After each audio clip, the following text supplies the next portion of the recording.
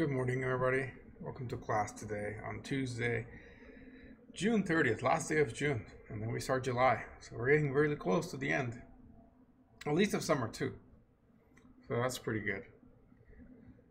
All right then. Oh well, happy birthday. Happy birthday to you. Enjoy some knowledge as your birthday, I guess.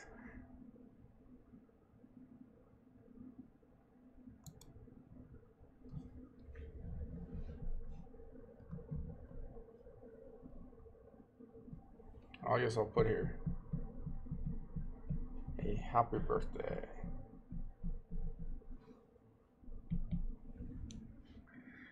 I should probably put at least part of your name. I'll put the king part since I think you also have that in Discord. Otherwise they'll think it's my birthday, which is not. So cool. All right then. Well, it's a happy day today, I guess.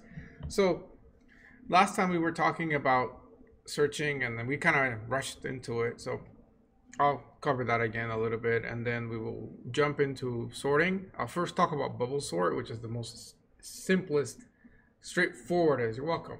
Sort, and then from there I'll show you binary search. So we'll switch back gears into searching from there, and then I don't know. At that time it might be the end of the class. If it's not, then I'll show you more sort algorithms. Maybe code some, maybe not. Depends on how long we have. So we'll go and take it from there. So let's go ahead and move over here.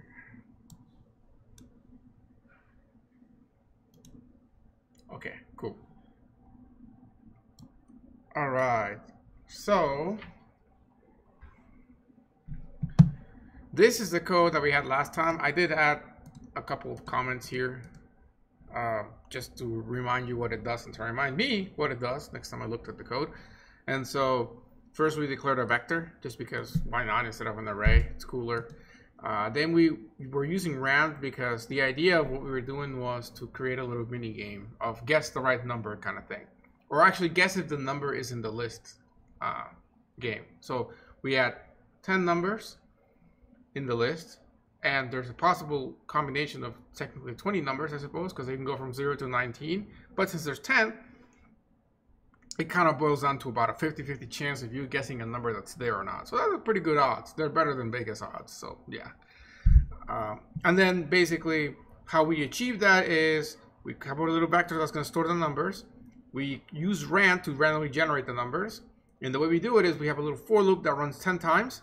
And then each of those times we push back a number. And how do we generate a random number?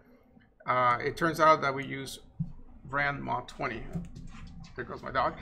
And so technically I was kind of thinking about the math behind this and how it really works. You will have to take 251 or 351 math to understand the real odds of this, because it's not as easy as 50-50. It turns out that this is a combination problem, combinatorics problem, sorry, because you can't get the same number more than once. Rand could return to you the same number twice. I mean, it could actually return to you the same number 10 times, because you're calling 10 times. Now, the odds of that are pretty low. But I do believe that the way you have to do this is you have to take the total numbers and divide it by like factorial or something. I can't remember. It's either a combination or permutation problem, and I always get those mixed up. But I can Google and leave you guys a link for that. Combination and permutation. And if you take math, I think it's 351. 251 is discrete math 1, and 351 is discrete math 2. In one of those, and I do think it's the second one, they will go over this kind of math. And it's not actually necessarily hard, at least in comparison to other math that there is. This is definitely on the, I'd say, easier side, if there is such a thing for math. But you can read about that there. Let's see if I can remember which one's which. Oh, here we go. So permutations, repetition is allowed. There we go. So combinations, I assume, is the one where repetitions are also allowed. Hold on a second. There's two kind of combinations. Damn it. So okay. So which one is which then? Permutation. I don't know. A permutation is an ordered combination. Okay. Then we want combinations because it's unordered probably. This is how lotteries work. Yeah, so I guess, remember, the order does not matter. Yeah, okay, the order doesn't matter, and it doesn't in our case.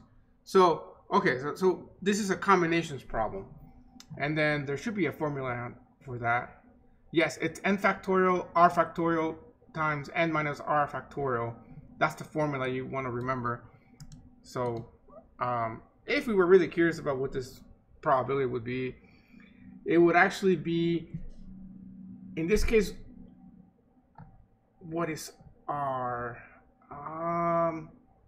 N is the number of things to choose from, and we choose r of them. So technically we have 20 numbers, and we choose 10 of them. But we have repetitions, so we want to use the top formula. And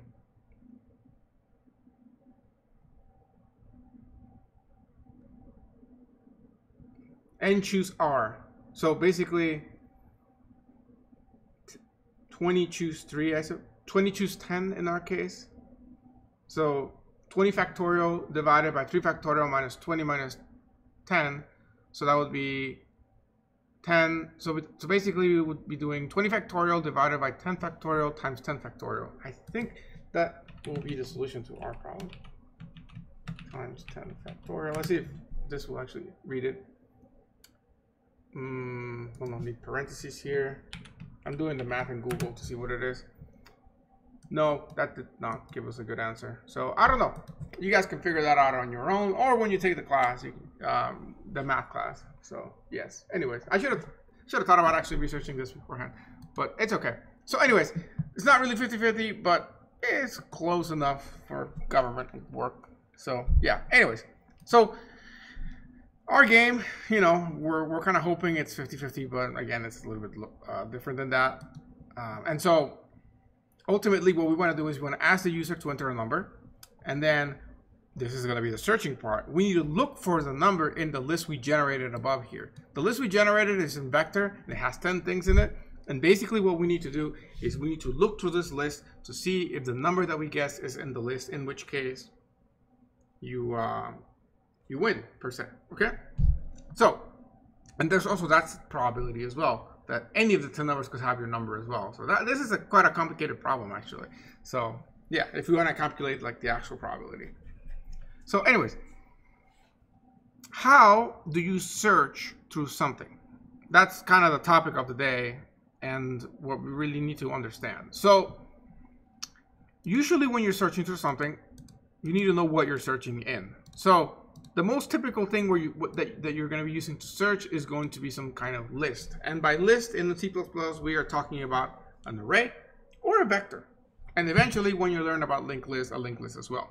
But that one we're not focused on today. But I think I'm going to show you very briefly what that was yesterday. So before we make any, before we start, you know, we need to make a couple of assumptions here. And that is, what information is in the list that we're looking for? Is it going to be a one-to-one match, or is it going to be something that doesn't match, that only like partially matches? So like when you're Googling something, Google doesn't just look for a one-to-one match. It actually looks for similar things that may be spelled differently because you might have made a spelling issue, or also just because it increases the amount of things that it can suggest to you, right? So you also need to figure that out. So searching can be a very, very, very complicated problem. But we're going to start with the easiest possible thing, which is you're searching for exact matches.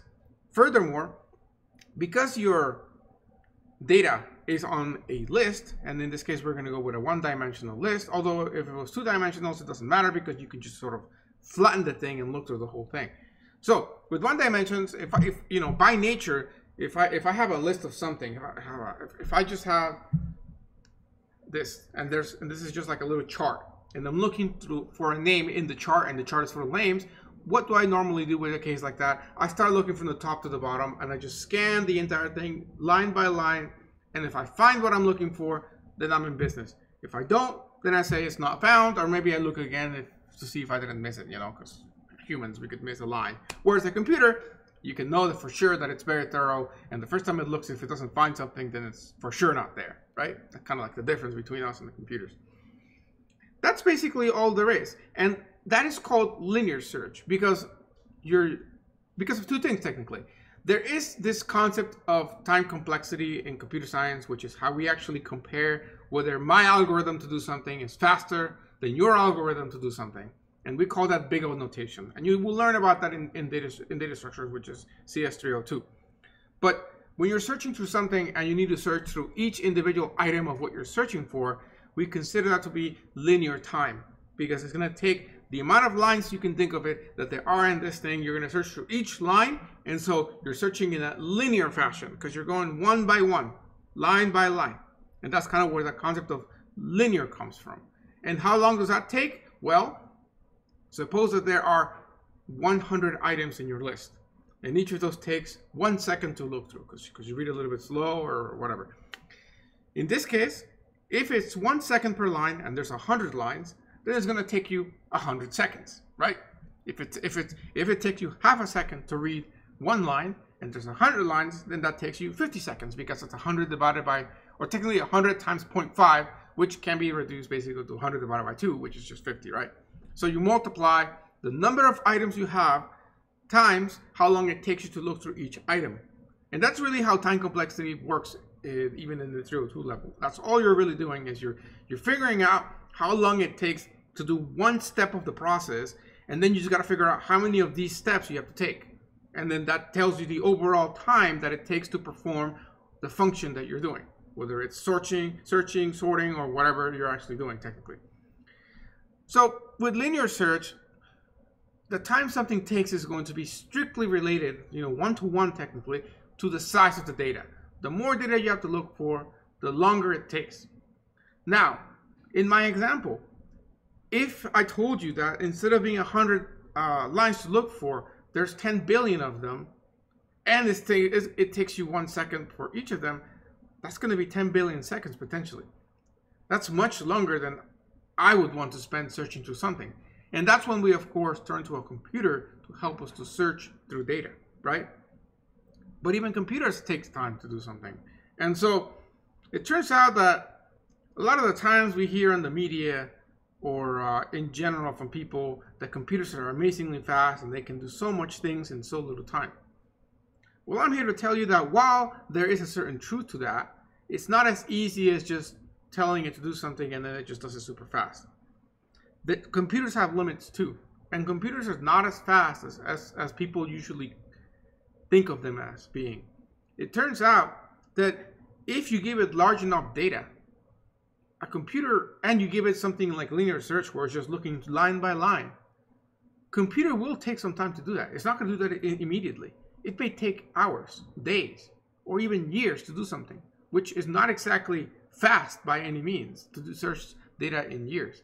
And so it turns out that when you have a time complexity of n, which is essentially linear time, which means the time it takes is basically equal to the number of items you're searching. So if it takes 1 second for one thing and you have 10 things, you can do that multiplication just 1 times 10. If you're doing something in that sort of linear time, that may not be fast enough for what you're trying to do to be done in a reasonable amount of time. And so algorithms are more than just getting a job done. You have to actually consider how fast they get it done. There are algorithms that take longer than linear time, by the way. There are algorithms that take what we call n squared time. What does that mean, n squared? Well, that means normally we're saying 1 times the number of items, right? So if you take 1 second per comparison, and you got 10 items, that's 10 seconds. When we're talking about n squared, we're saying you still take 1 second per item, but now, here's the thing. The number of items, you have to square that number before you multiply it times 1. So if you have 10 items, in reality, what's going to end up being is you're going to take 100 seconds. So whereas with 10 items in linear time, you would have taken 10 seconds, now you're going to take 100 seconds for 10 items. And there are algorithms that are slower. Obviously, that doesn't really apply for searching, because searching, you can just go through the entire list and there's no reason to take longer than that. But some algorithms, for example, sorting, and the one that I'm going to show you, Bubblesort, take n squared time to achieve that. And is it really good? Well, not really, because with data around the range of something like 50,000 items, even the computer is going to be taking like 5 minutes just to sort that data. And that's a really long time, actually. In 202, I actually made them sort, I think, about 50,000 items using Bubblesort, and it took about 5 minutes for Sally to run it. Now you can imagine all students trying to run on Sally the same thing.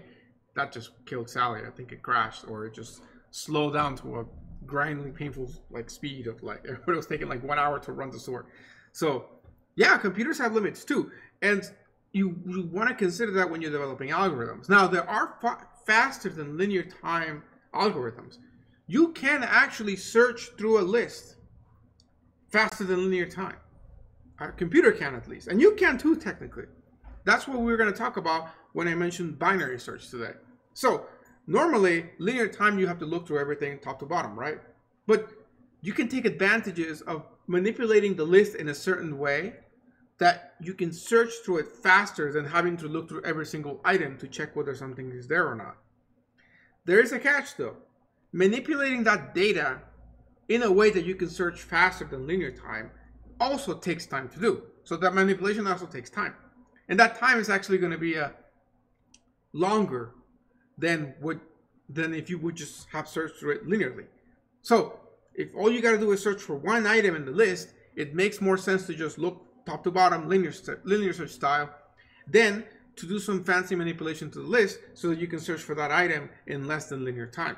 However, if you have a lot of data, but you intend to do a lot of searching through this data, that's when it makes sense to manipulate the data in a certain way that makes you search faster than linear time, because you're going to, once you get to that hurdle of organizing the data in a way that you can search through it faster, then you're good. Now, this isn't something strictly connected to computers. People do this all the time. You know, when you go to the library, imagine if you just had to, if you just got to the library and they said, I'm looking for the Odyssey or Oedipus Rex, I don't know. And so you go in there and they tell you, yeah, it's in that pile of books. And you just see this massive pile that's literally like ceiling height. Well, good luck finding it. But you know what? Once you do find it, you're good to go, right? And you don't ever need to look through that pile again. It makes more sense to go to that painstaking process of finding it in that pile than if you just said, oh no, let me just create an entire organized library, organize all the books in the entire library just to find one book. That is nonsense. That's going to take way longer actually to do. However, you know, when we go to libraries, we don't see stacks of books just piled up, right? They're organized, and they're organized alphabetically and within categories as well. That's the thing. That initial organization took a lot of work and time. However, now I can go to the library, I can ask where a book is located, and then they tell me the section, and then from there I can just perform linear search on just a tiny subset of the entire library, right? So that initial organization took a lot of work and time, but then follow-up searching of the data, basically locating stuff, is a lot faster, right? So if the data you're working with is data that you want to basically access quickly, yes, it makes sense to take that extra time to organize the data so that you can then quickly access it. And technically, I suppose the way that libraries work is a little bit like a hash table, because it's very fast because they know exactly where everything is technically. So that's even faster. That's instant time actually, versus linear time, or even smaller than linear time, which the one that I will show you today is log of n time, which is logarithmic base 2 time. And that's what I'll show you today. Now, how can we achieve that? The same way the library does it. You sort the data. Sorting the data allows you to search faster through it, because once it's sorted, you can better control where information is stored and predict that. So I'll stop there. I'll talk more about it when we get to binary search, but that's going to be kind of like the goal of sorting, is usually to make data easier to find and faster to find than linear search. Okay, so that's the whole spiel behind that. We spend about a month on maybe 3 weeks, not a month. Or how long do we spend? Yeah, I think 3 weeks we spend in data structures talking about sorting in general. So of course, how much can I cover in 135? Because that's what it is. And then they have a big assignment on that as well. So we'll cover a little bit, but the real meat of the content is going to come when you take data structures if you're a computer science student, which is CS 302. which usually I'm the one that teaches. So I shall see you again then, unless you take it in the summer where I don't teach it. I mean, I could, but I'm teaching this, so yeah. All right. So let's, yeah, I mean, I was going to write stuff on the tablet, but we actually don't need to. We can just hop on in and write this. So let's go ahead and run this program so you can see it if you don't remember it. And so it enters a guess. So we're going to put in a guess of 8, and you can see that it did not find it. I actually reformatted this. Last time I was just printing them line in an entire like line number, one number per line. Now I switched it to just printed everything horizontal because it looks nicer and easier to see the numbers. Actually, maybe this is harder to search through the numbers, but you can see that 8 is not found. So how do we actually do this? It's not that hard at this point. Linear search is a very easy concept. All you got to do is loop through the entire list, and by list again, it can be a vector, it can be array. I'm using list sort of as a generic term. You loop through the entire list or data structure, and just look through each individual entry. And the way you do that is you compare what you're looking for with the current entry. In this case, I am doing this in a range for loop right here. This is my search. This right here is a search. I have a range for loop that is basically going through every single element in L, which is the name of the vector, and I'm extracting that element and then I'm comparing it to my guess that I'm initially, which is what I'm looking for to see if it's there or not. And if it is, I set a little flag to true, which is like a victory flag. Now, this code can be made much more efficient. In fact, let's go ahead and try that and do that. Because here's the thing. Right now, this code is going to search through every single element in the list. However, if it finds before it gets to the end of the list the number, and it sets the Boolean found to true, guess what? It's still going to keep searching through the rest of the list, which at this point is pointless because we've already found it. And so this is not exactly the most efficient piece of code I've ever written. So let's go ahead and improve that. How can we improve that? Well, here's the thing. Once you find what you're looking for, you don't need to keep searching. At that point, you can say like, hey, I found it. It's good to go. Just stop looking, you know. If you have a deck of cards and you're looking for a specific card, once you find it, that's the end of that. You're like, yeah, I found it. You're not going to just keep searching, assuming you're going to find it again. I mean, you're literally holding it in your hand here, right? So the same thing can be said here. So this is going to be a scenario where, because of the way the range for loop works, there's no easy way to break out of it unless we actually use the break statement. So this is going to be one of those scenarios where I guess break will be okay to use. So how can we do that? Well, first of all, we need to make add curly brackets to the if statement because we're going to add 2 commands. First, we're going to set found to true, and then we're going to call break. And now, having done this, if you run it again, it's going to be the exact same as before, but it is technically more efficient. How can I prove that to you? Well, I can add a little counter, start that at 0, and then every time we go in the loop, that's one comparison, because we're doing the if guess equals I. In fact, we can even do it as an else here. Count plus plus. What does this mean? Oh, come on. There we go. What this means is we're going to check if the numbers are equal. And if they are, then we're done. We're not counting that extra count. So I guess we'll start this at 1 because we assume that 1 count is good. Oh, no. Keep it at 0. Yeah. If we don't find it, then we add it to the count. Okay? So technically we want to add it to both counts, so I could put it above, but we'll leave it like that. We'll say all of the misses that we have. So if we go ahead and do it like this, and we counter, not count, that's right. And we add this here, there we go.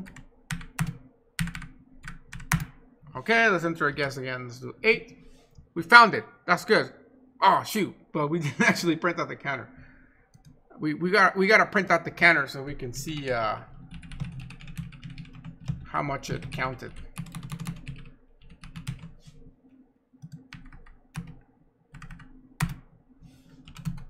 Found it again. Cool. It did 8 counts. Oh, interesting. 8th number is 8. Really? Well, technically, it's off by 1 because we're not counting where the actual guess is the match. But there's 8 misses per se. So technically it's a 9th number. So that's, yeah. But, yeah, so that's 8, okay? We run it again.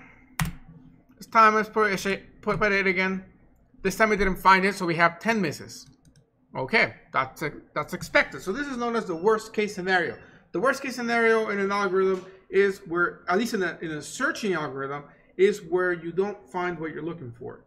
And why is that the worst case? Because when you don't find what you're looking for, you have to search through everything. And only when you've searched through everything can you confidently say, look, I looked through the thing and the card is not there. We lost the 8 of A's, the 8 of hearts or something. That's the worst case scenario because that's the most work involved. Can you guess the best case scenario?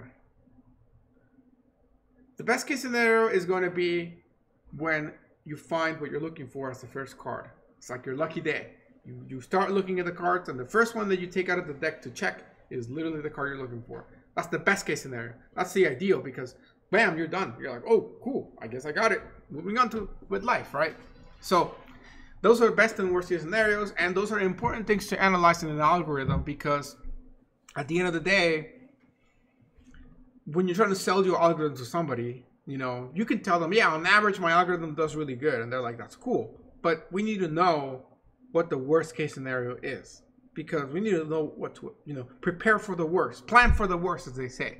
And so it's important to understand what the worst case scenario is so that you can tell that to other people. So yes, yeah, data structures. So you definitely want to know that. The best case scenario is not that useful per se. It's nice to know because it's a selling point, I suppose. But you know, it's all about luck with the best case scenario, really. Like, how often are we gonna make that the best guess? How we even, you know, let's try this again. So we found the worst case scenario, but you know, what are the odds here that we're gonna get the best case scenario? Oh. I should really make it a command line argument because I keep wanting to do that. Yeah, so I mean, we have to get really lucky here to actually guess a number and that number to be the first number. That's even harder math problem to solve. But what are the odds of that? But yeah, here we got a little bit lucky. I mean, this one we found it as the fourth spot because these are the 3 misses, and then we found it. So this one's kind of getting close to that best case scenario, but you know, not quite there yet. And so that's kind of the story behind time complexity and this, in general, big O and all that stuff, which again you will learn in detail in 302. But what I really was trying to show you with this is that, as you can see, the number of misses is related to where we find it. Whereas if I took away the brick that we had as we had it originally,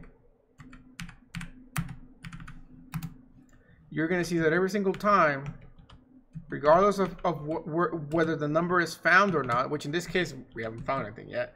Wow, okay. There we go. We found it one time. You can see there it's 9, and then we look again. And it's always going to be either 10 or 9.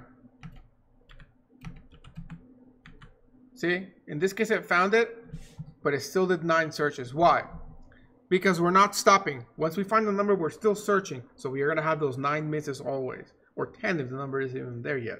So you can see that breaking out early is a good idea because you want to stop searching once you found it, okay?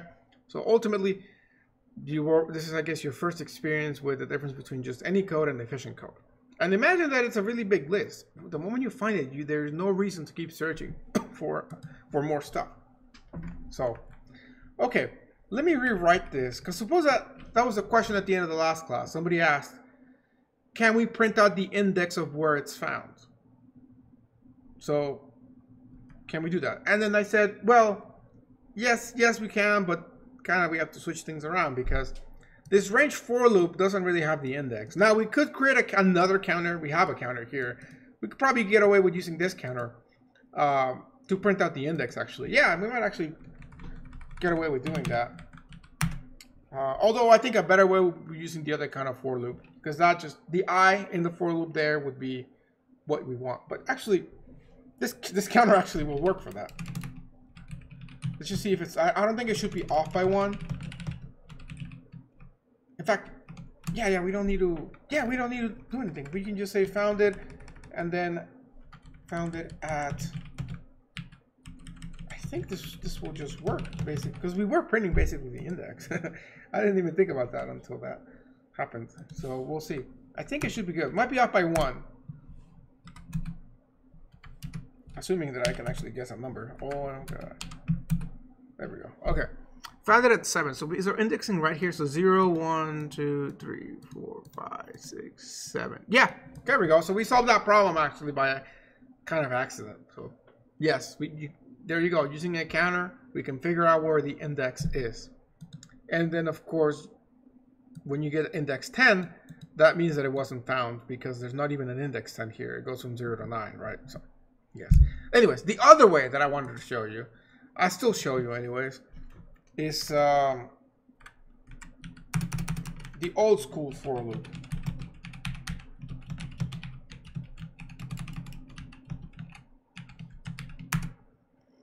And so we have a vector, so we can remember with vectors you can access stuff the same way as the array.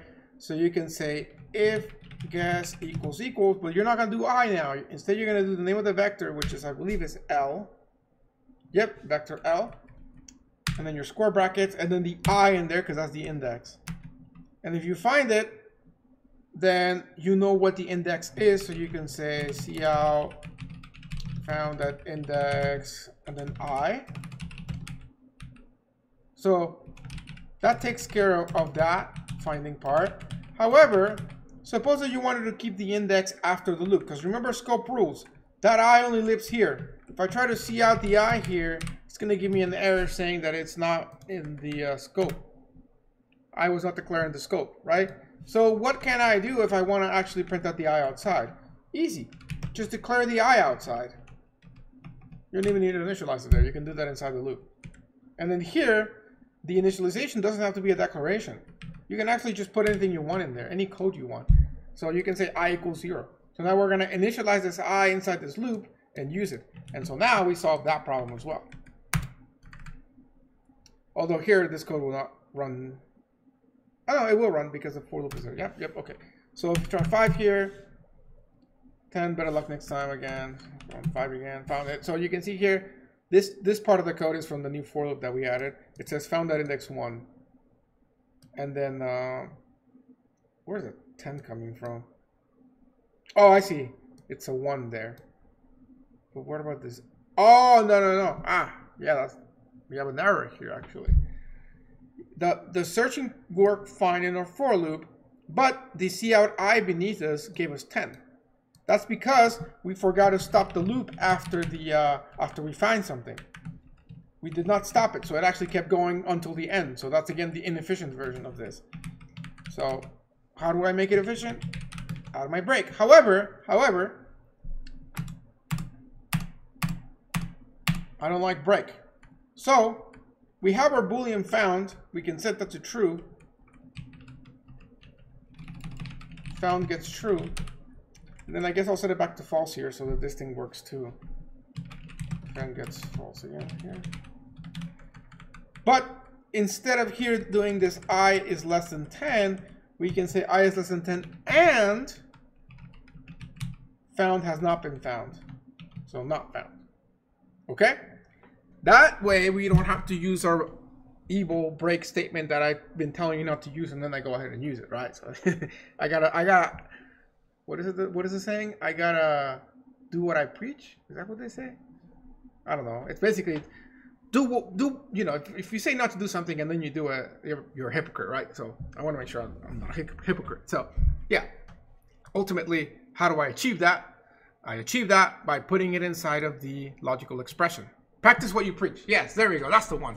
That's the one. Yes. So I want to practice what I preach, right? Not to use break statements. And so here you go. This is me not using a break statement, because the better way to do this instead of putting a break statement in here is to modify my for loop's logical expression, which is what is checked before you enter the for loop. And so now we still have our I is less than 10, but we have this extra check. And that extra check is whether we found what we're looking for. And if we found it, then we don't need to go any further. And so that's why I have the little exclamation mark there, because remember, that stands for the logical not. So we're saying if I is less than 10, which means we still gotta search more, and we have not found it, and not found.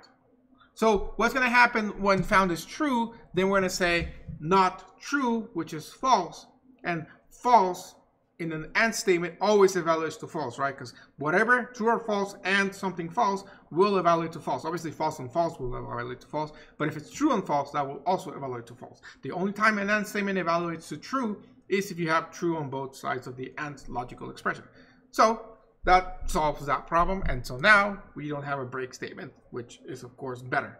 Much cleaner code, much easier to understand. You can see that even me speaking the code out loud is sort of self-explanatory. I is less than 10 and not found, right?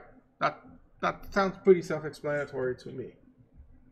So anyways, linear search, that is basically all there's to it. Any questions on linear search? Again, it's nothing more than just looping through the entire thing using either a range loop, a for loop. You could even use a while loop actually. That actually would be okay. It'd be very close to this version too. You just kind of actually be kind of a mix of both. But with the while loop, you can still put the this could be your logical expression as long as your I is declared outside, kind of how it is here actually, and you want to initialize it outside. Here, I guess I'll code it real fast. Why not? Good review, right? So int I is equal to, well, we have an I, so let's just do a j now. J equals to 0. While j less than 10 and not found. And then you can basically copy and paste the if statement inside of here. Just make sure you don't forget to change this to a j. And then just make sure you add j++ at the bottom. Done. That should work, unless I made a typo somewhere. Yet again, go ahead and throw in a found gets false, otherwise it'll break the code beneath it. So 5 again, come on. Wow. Okay, I might have broken it, or I'm just that unlucky.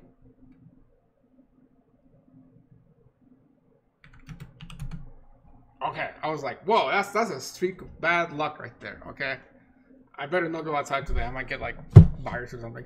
I haven't gone outside in so long though, so that's okay. Yeah, wow, I had like, wow, that's a lot of misses.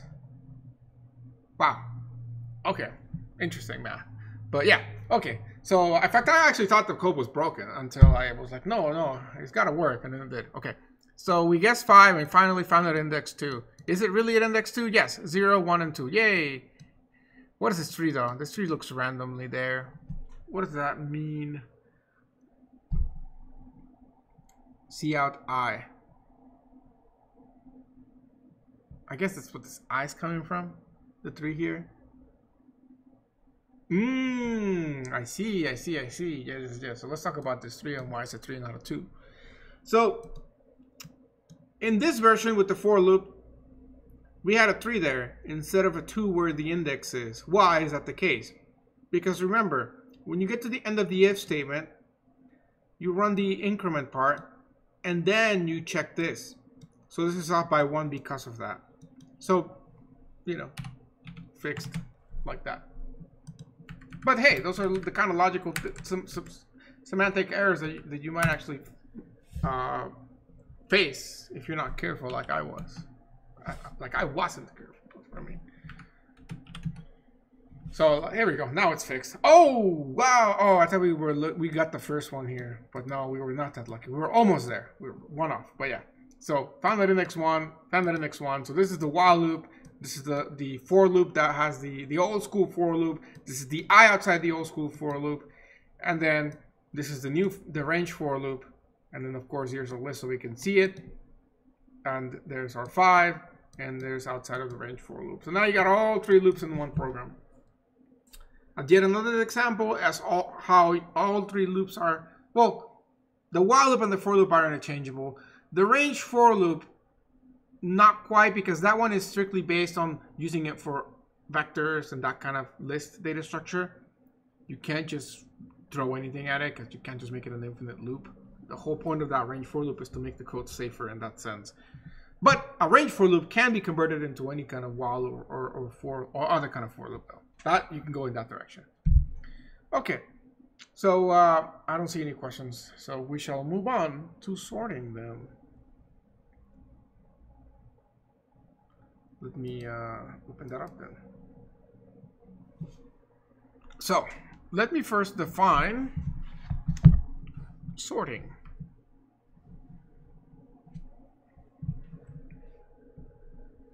You can see it right there. In fact, let me move this here. There we go.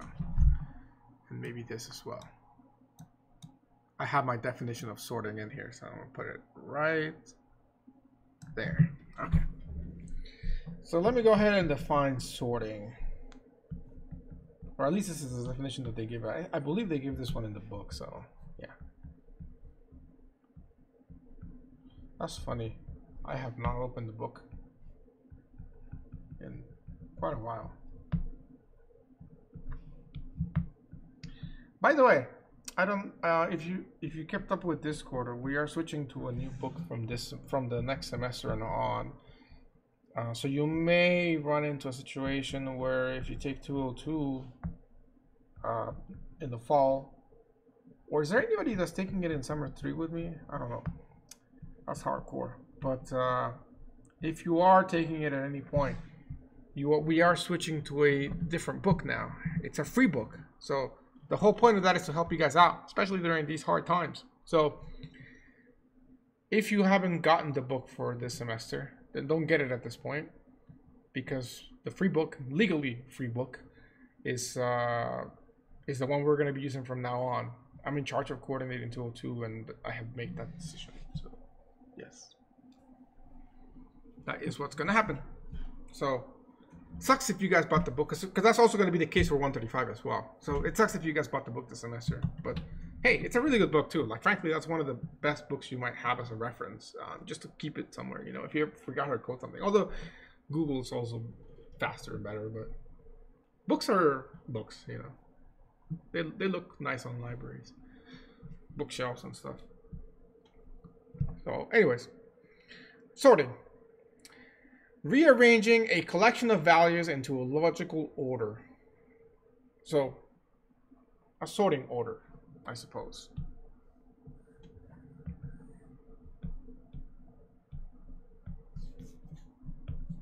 What kind of logical orders do we have? Well, there's two main ones that we have: ascending and descending. Think of the alphabet. How do you sort the alphabet? In ascending order. You go from A to Z, right? If you think of A, but for that to work, you have to define what ascending means, right? Because I could be like, well, A is bigger than B. So technically that's a descending order then. So which one's right? They're both right. When you're sorting something, you have to decide how two things compare to each other. And that's why in the sorting definition, you see the part that says logical order. When you say 1 is smaller than 2, that's because we've kind of decided that in math. And that works with math. And with letters, I'd say it's almost well defined that A comes before B. However, if you're sorting colors, how do you sort them? You need to have a way of comparing them and saying this color is bigger than this color, right? Or this color comes before this color. So part of the art of sorting is also figuring out how two things compare to each other and how we define something to be larger, smaller, or equal to something else. If you're sorting a bunch of ships, I think that was an assignment at some point last time I did 135, then you may sort them based on something that's numerical about them, such as their weight. And then you can sort in an ascending order, such as going up in weight, or descending order, such as going down in weight. But you could also sort it based on something else completely. So you have to have your system so that you can compare two things and how they, if one is bigger or smaller than the other one, okay? And within that, the two major ways are ascending and descending. Ascending, of course, is basically small to large. Typically, this is what we use when we're sorting pretty much everything. However, you know, descending order could be useful. Such as, imagine you're in the Titanic and it's sinking, and they're like, women and children first, right? All right, let's ignore the one part. Let's just say children. Then you could say that you could sort people in descending age. So the younger people get to escape first, and then the older people are the last ones to get out, right? So that could be, I guess, a descending order example. What else? Well, I don't know. You can think of 1,000 things, but then when you really want to think about telling somebody, you forget them. So that's the only one that came to my head. But what else could you do in descending order that would make some sense? I mean, I guess if you're doing a countdown and you sort of store the numbers before you say them out loud, I guess you're going in descending order. So there you go. By the way, there's a rocket launching today at 12:55.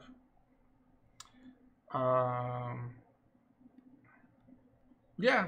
So really, most of the time you see things in descending order, but a few times you might see things in descending order. That is, of course, okay. Most of these algorithms, the way you switch them from ascending order to descending order when you're sorting is a matter of switching a symbol from less than to greater than, and that's it. Like literally one character change will switch your algorithm. There is something that I would like to point out about the terminology here. Sometimes people prefer to, instead of using ascending and descending, they prefer to use the following too.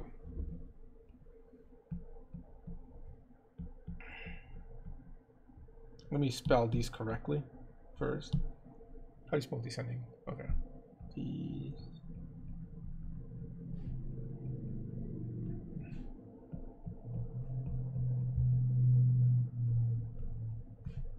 This is like lawyered up term of ascending and descending, basically. So, if you want to be very technical, if I say sort this in ascending order, and I give you a bunch of lists, and the list has a duplicate in it, you can come back to me and say, I have no idea how to sort these two numbers in my list because they're equal. Which one goes first? And then you can be like, it doesn't matter, they're equal, man. They're like, no, you gotta tell me exactly how to do this, otherwise I'm not doing anything. So, kind of like lawyered here. And so, you're like, okay, fine. Then, you know, whichever one you find first, just let it be or something, or whatever. Well, to avoid this sort of lawyer world, we have the following relatively weird sounding term, but still simple once I tell it to you. Non-descending order. Non-descending order is technically ascending order, because that means sort the items in a way that they're not descending. And so you could say that if you put a number, the next number, so it's not descending, can be either bigger or technically also equal, because that would also be non-descending, right? If they're all equal, if you have a list with 10 numbers and all of them are the same, then bam, you have a non-descending order list, right? Other way around, if you want to do a descending order list, but you have duplicates, then technically you want a non-ascending order list. Now you can, of course, have 1, 2, 3, 4, 5, 6, 6, 7, so you have a duplicate of 6. And a non-descending order list means that the 1 will follow the 2, because you can't put it by a 3 or by a 1 back again. Well, technically you could. If you go 1, 2, and then you try to go back to 1, you can't, because that is a descending order, right? So you can only go to the same number, so 1, 2, 2, 2, 2, 2, 2, or 1, 2, 3. You cannot go 1, 2, 1, because that would violate non-descending. So really, when you say non-descending order list, that allows you to sort of cover yourself if there's duplicates, because that means if there's duplicates, that's fine, that they can go one after the other. There's no problem. If it's increasing, that's okay, as long as it's not descending, okay? So ultimately, these two terms are equal, but I suppose that the second one is better, clearer, per se, and you can avoid a lawsuit, I guess, or something. So non-descending order is basically what we think of as ascending order, but covers ourselves in the case of duplicates. Okay? So yes. An example of that, I'll put it right here, will be like 1, 2, 3, 3, 4, 5. And this would be like 5, 4, 4, 3, 2, 2, 1. Like that. Whereas this will be 1, 2, 3, 4, 4, 3, 1. They don't have to list all numbers. They can skip numbers as long as it's in the descending order. So yeah, if you hear these terms, don't freak out. Don't be like, why are they using like a negative or something? It's kind of just a, like, again, I guess the best way to say it is just lawyered up version of that, you know, to cover yourself. So yeah, that's basically sorting. So let's talk about Bubblesort.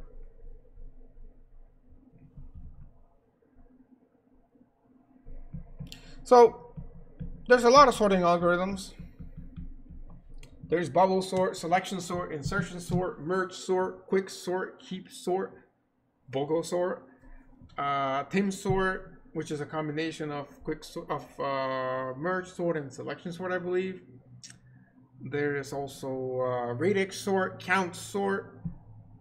It's like the Forrest Gump thing with shrimp, you know, basically the same thing for sort. You can think of anything and there's a sort attached to it, and now you created a sorting algorithm, right? So there's a lot of them, which is why it's a 302 thing, because there's a lot to cover. I would not be able to cover them all today or tomorrow. I mean, maybe if I spend the full week next week doing it, I could, but it's not point, because that's not really what the class is about. And you really need to be good at programming before you can even code any complicated sorting algorithms. Otherwise, you're just stuck. So the easiest one that we can talk about is Bubblesort. And it's not fast, it's slow. In fact, the time complexity is O(n) squared, which means that when I was talking about n squared, so like if there's 10 numbers, it's going to require about 100 comparisons to do. And if each comparison takes a second, then 10 numbers will take 100 seconds to do. Yeah, but what about 20 numbers? That's going to take 20 squared, so that's 400 seconds to do. So you can see this is going up like that, like a parabola. Because it's squared, if you try to graph the graph of a squared function, it goes like that, right? You don't care about the negative because, you know, you're not sorting negative numbers. Well, you could, but I'm saying you're not sorting negative amount of numbers. So you really only care about the positive side. But you can see that grows really fast. So, you know, the more numbers you have, the way slower this gets until it takes infinity time, basically, for all intents and purposes. Like, you will die before this thing finishes sorting. So, not infinity time. That's kind of overkill. There are slower algorithms. But, yeah. So, this isn't exactly, by any means, don't get excited and try to show this to someone to be like, wow, this is amazing. I can sort numbers in Bubblesort time. No. It's bad. It's slow, but it's easy, and it kind of helps you understand how sorting works. So, how does Bubblesort work? Let's go ahead and throw in a couple of numbers at random. So here, let's use our RNG number generator and use those numbers. How about that? That's a cool usage of, whoa, that's weird. Okay, hold on a second.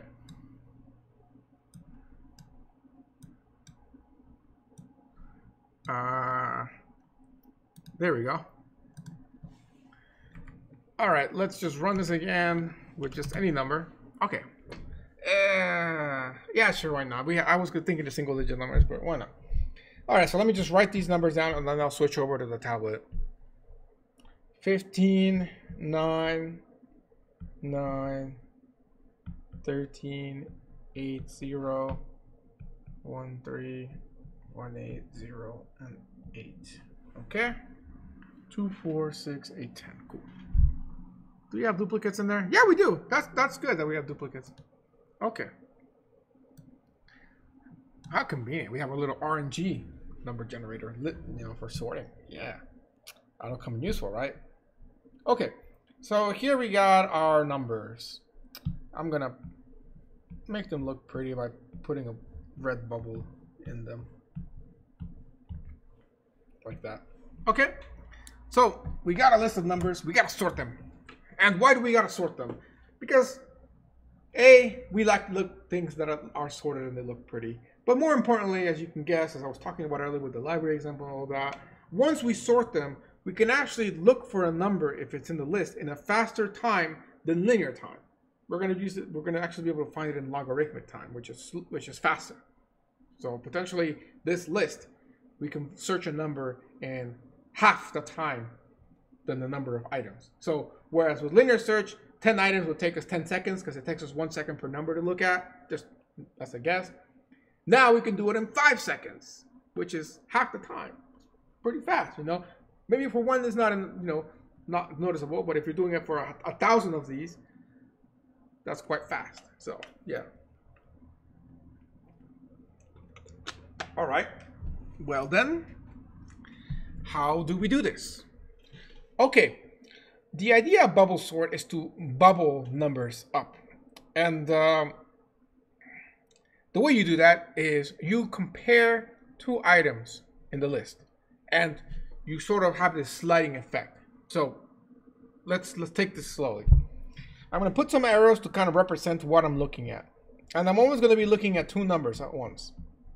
However, the numbers that I'm looking at will change depending on where I'm at in the algorithm. So what I want to do is I want to look at the first two numbers.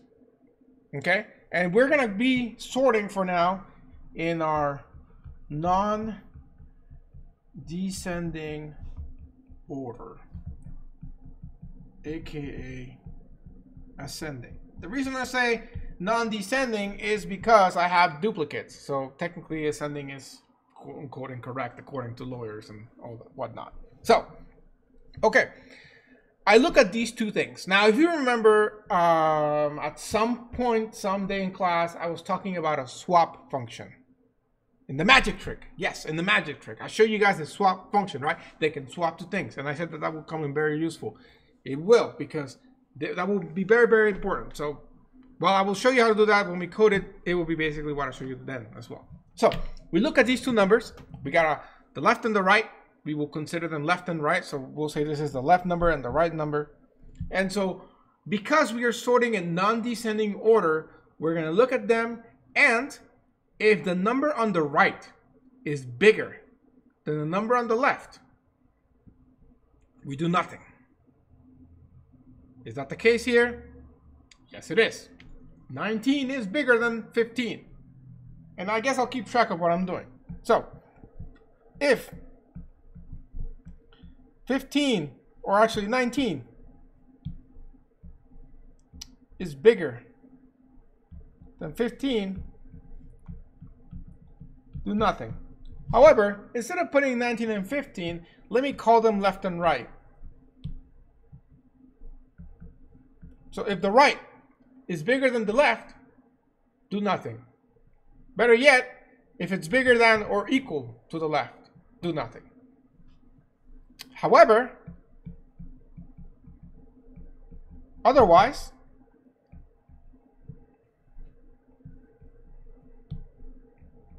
the right is less than the left, right? We'll do something in that case, but let's get to that situation, okay? So if we do nothing, what do we do after? Well, technically we do stuff. I guess we don't do nothing. We basically move on, okay? What do I mean by moving on? It means that I'm going to look at the next number, technically. So I'm going to shift things to look at the next number, which is a 9. So the right is going to go from looking at 19 to looking at 9. The left is going to go from looking at 15 to looking at what the right was looking at, which is 19. So all I'm going to do is basically shift it one spot, okay? All right. So now I'm looking at the 19 and 9. And I'm going to do my check again. Is the right bigger or equal to the left? Do nothing, right? But in this case, the right is not. The right is not bigger than the left because 19 is actually smaller than 9. Sorry, 9 is smaller than 19, okay? And because of that, we have violated this little rule. So we got to go into the otherwise case. So what is the other guy's case? The otherwise case is that the right is actually smaller than the left, which is the case here because 9 is smaller the 19. Okay, so what do we do in that case? You swap them.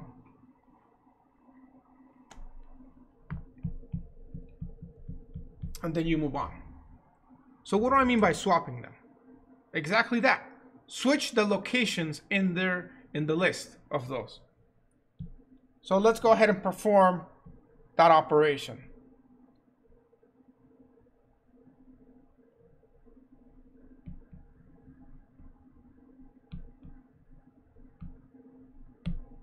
Bam, done. Okay? However, I don't want to mess up my left and right, so we're just going to actually swap the numbers themselves. That's better. Okay? So, how do you actually swap? Again, this is how we did the magic square. So swap them, you technically need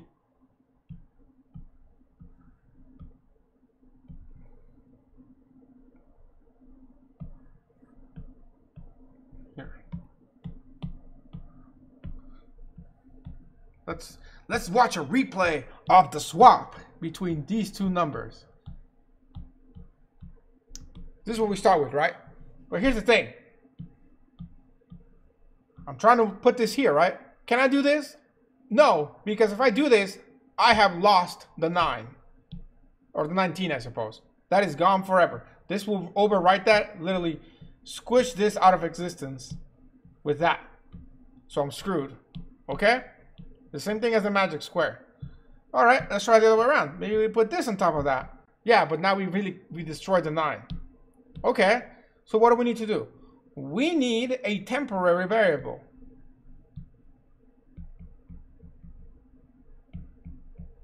Called temp, which, you know, has whatever, garbage. That's okay, because what are we going to do? We're going to take either one of these, so let's just go with the 19. We're going to store it in temp, which allows us then to basically do it here. And what's really happening, so let me do it like how the computer would do it. What the computer we want to do is we want to copy this. So basically, we have 19, we copy it here. Then we're going to copy the 9 and overwrite the 19 with the 9.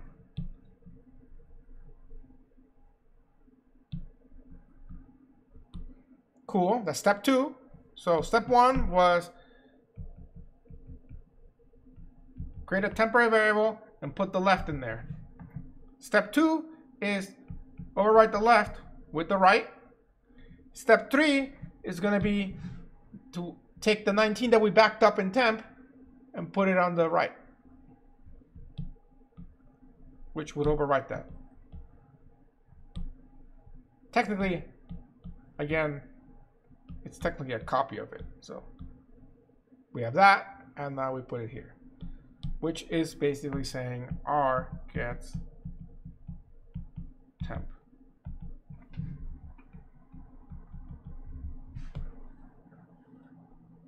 Look at that. I'm so good at drawing squares, right?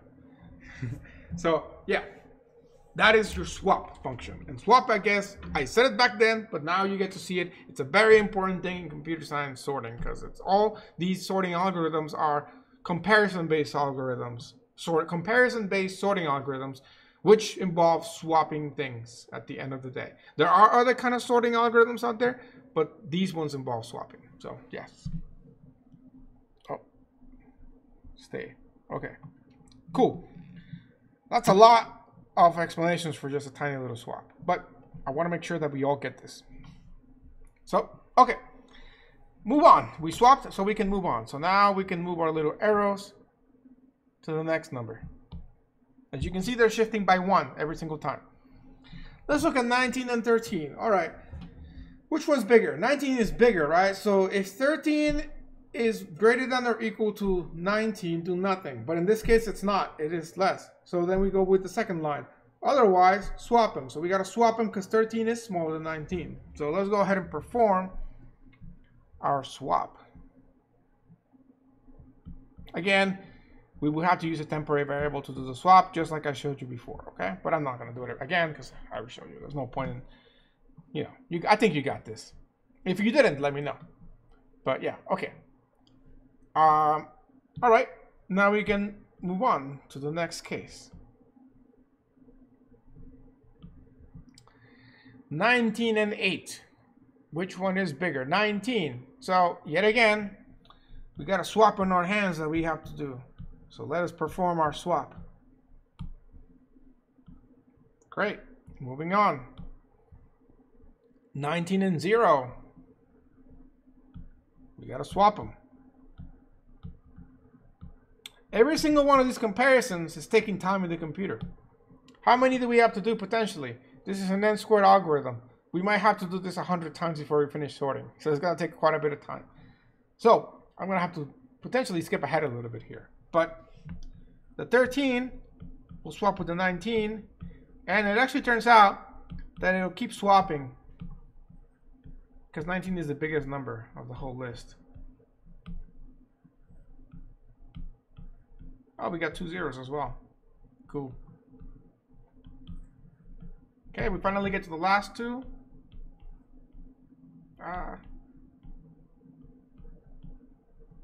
Bam. Our list got a little bit wiggly. There we go. Squiggly. I don't know what the term is. Okay. We finally finished what we call an iteration of our sorting algorithm. Iteration because we basically did one whole pass of the algorithm. And every time that you run one pass of Bubblesort, you are guaranteed that you have sorted one of the numbers, the last number of the list. As you can see, that is the case here.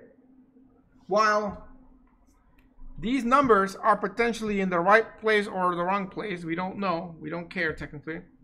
What we do know is that this single number here is in the right spot of the final list. So every time you run one pass of Bubblesort, you will have sorted one number by basically saying you put it in the right spot. And it'll be the biggest number or the smallest number if you're sorting in a non-ascending order, which is a descending order. Okay, but this is ascending, so that. And maybe you can guess as to why this algorithm is called Bubblesort. Because it bubbles the numbers, in this case the biggest number, to the end of the list. And the next pass that we run is going to bubble the second biggest number and put it as the second item in the list from the end to the beginning, right? So as you can see, 15 is the biggest number of the remaining list. This next pass of Bubblesort that we're about to run should put that 15 where that last 8 is. To get there though, it's going to have to be bubbled up. So it's going to have to, you're going to have to do a single swap for each of these. That's going to be the worst case scenario of this Bubblesort algorithm. It's going to have to do that many swaps just to get it all the way, or to bubble it all the way up to the end of the list. It's actually the worst case scenario really here. So yeah, let's go ahead and perform that. I'm going to go ahead and copy this beneath the square here.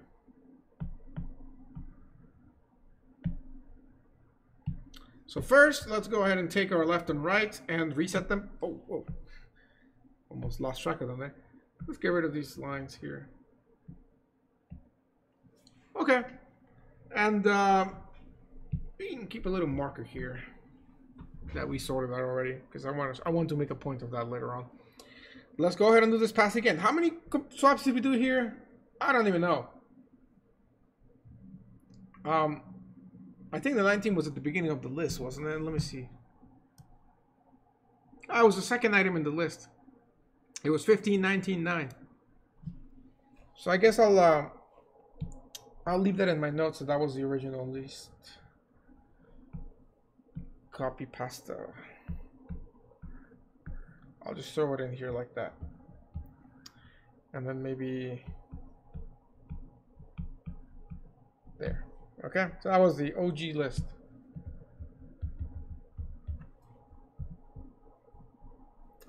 Okay, so we go and do the same thing again. We say, which one's bigger? 15 is bigger, so that one's gonna be the one that's gonna go on the right side.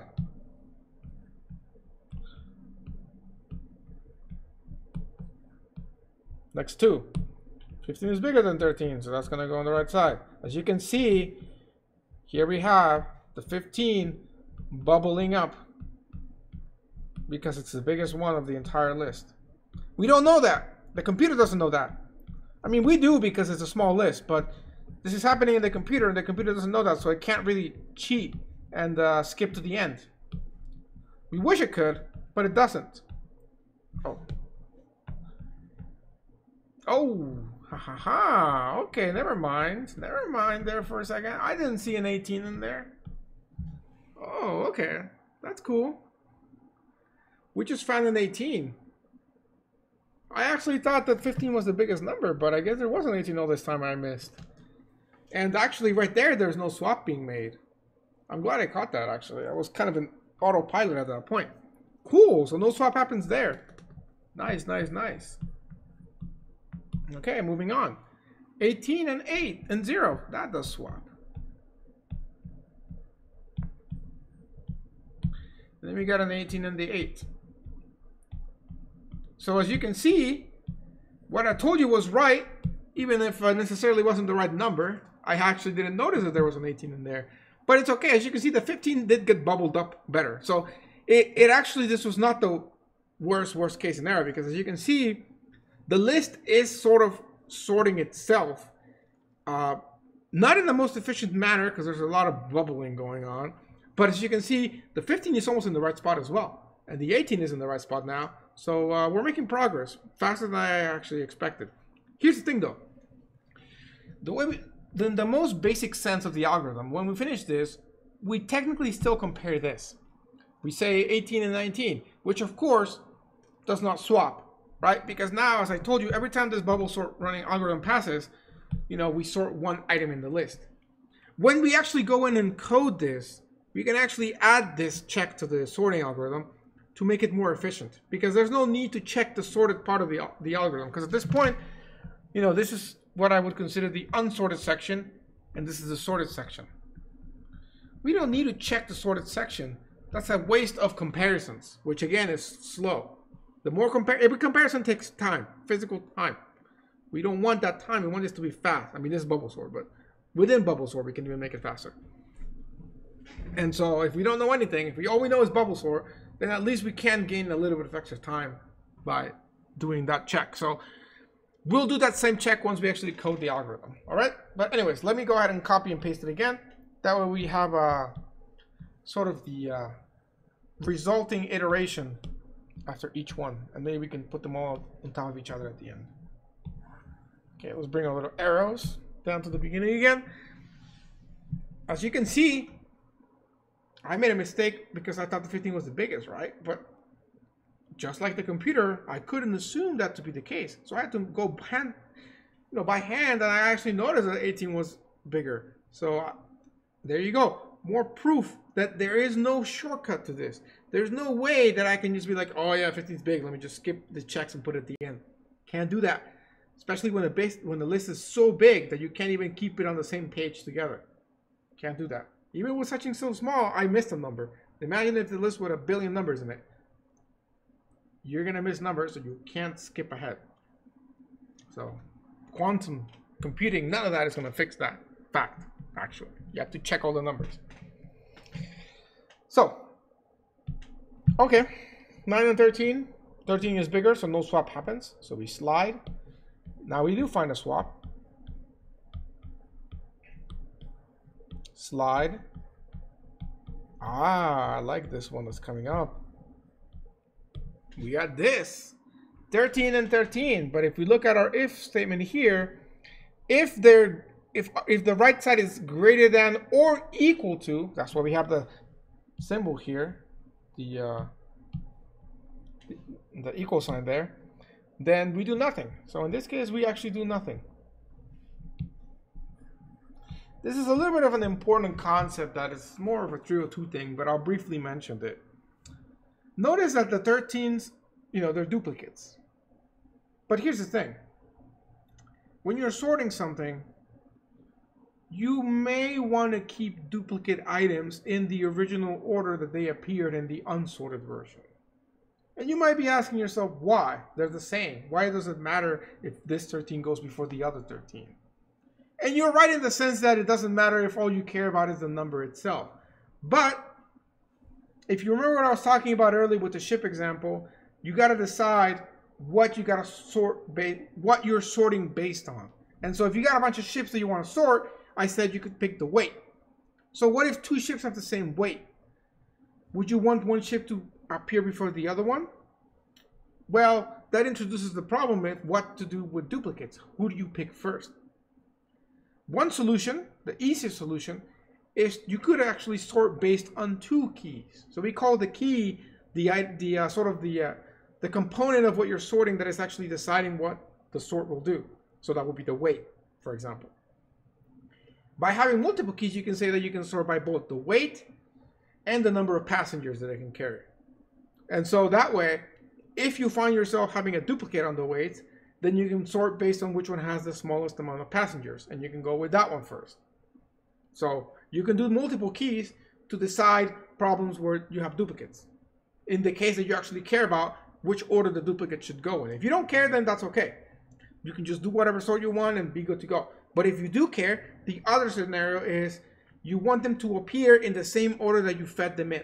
So if you're trying to sort this list and you have two ships that have a weight of 13, but this is ship A and this is ship B, you know, and you want them to stay in that order. You want A to always appear before B because that is the way that I gave it to you. How do you guarantee that that happens? Bubblesort guarantees that that happens, actually. Bubblesort will not shift them out of order, but other sorting algorithms might actually shift them out of order. So what do we call that?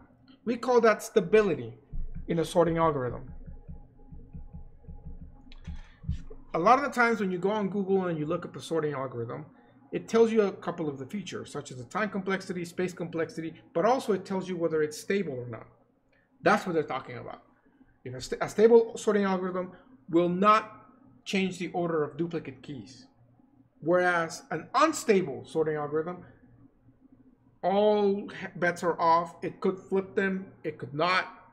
It basically says, I don't care about how duplicates get put as long as the order of the keys is good, it's a non-descending order, then it's okay.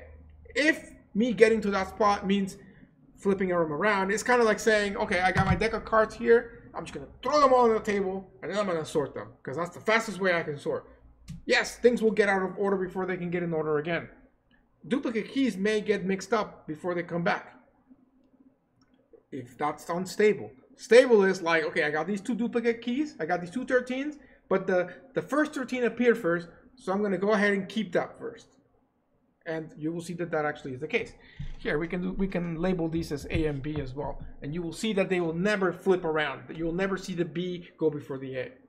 So, solutions, if you have a sorting problem that requires stability, you can choose to do a stable sorting algorithm, or you can still choose an unstable one, but then you have to use multiple keys to sort, such as I'm doing here. You could put a label to each of the duplicates, and you can use that as a secondary key, and that will guarantee that as well. But you know, it's a little bit of extra work. However, some algorithms like merge sort are stable, which are really fast, but quicksort is also really fast too, but that one's unstable. So if you really want to use quicksort, you can do this multi-key method. So a lot of this stuff is beyond the scope of the course, but I thought I'd tell you about stability because it's a useful thing to know. We have a lot of time, so why not throw that in? Okay. So anyways, let's go on and let's move on here. The 15 is bigger than the 13, so no swap happens. Get here, these do swap. 15 and 8, they do swap. And that's it, because this is technically the sorted side of the array. We don't need to check any further. And if we were to check any further, you would see that no swap and no swap. So, yes.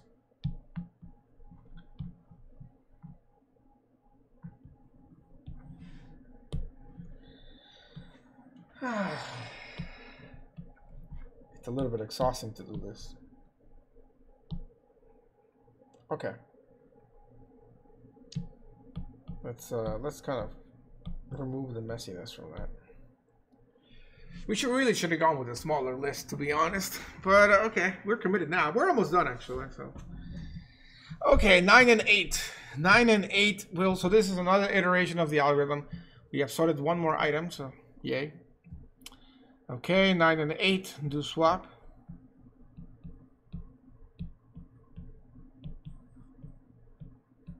Swap. I won't say the word swap anymore. I'm just going to do it.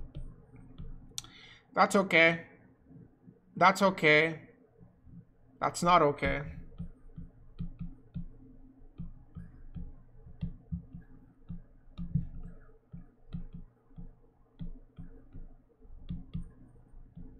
Good. That's it. We're done. We don't have to check the other one, but if we did, you see that nothing would swap. As you can see, the list is indeed getting more sorted in a very slow, but you know, I guess slow but surely. Okay. Oh,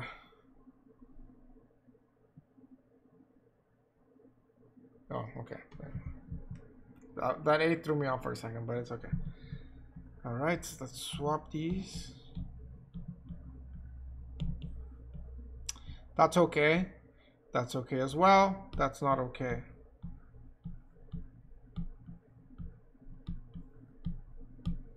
That also needs to be swapped. And we're good to go. Almost there, guys.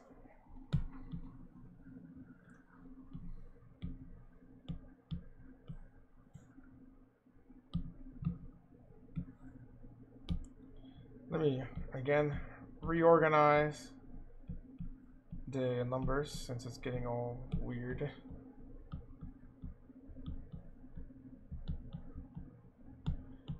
There we go.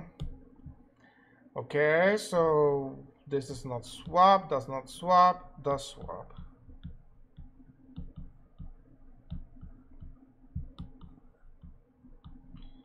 All right.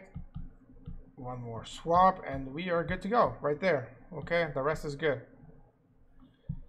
All right, almost there. We actually are about one more pass from sorting the entire thing.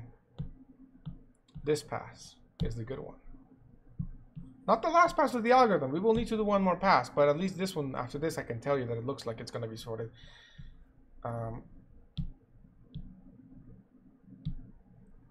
Okay. Come on, it will not move.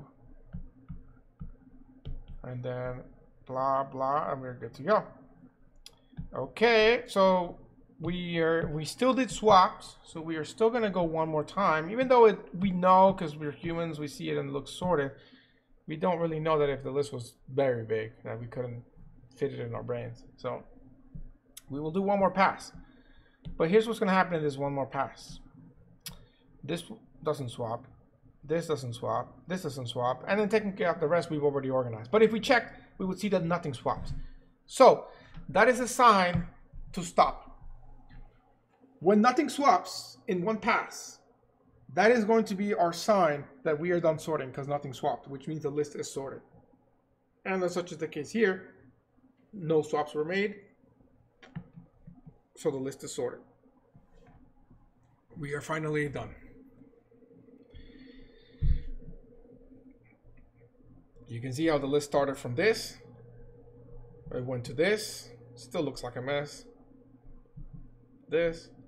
It starts to get better, better, better, and finally sorted. That's Bubblesort. So, any questions before we actually code Bubblesort?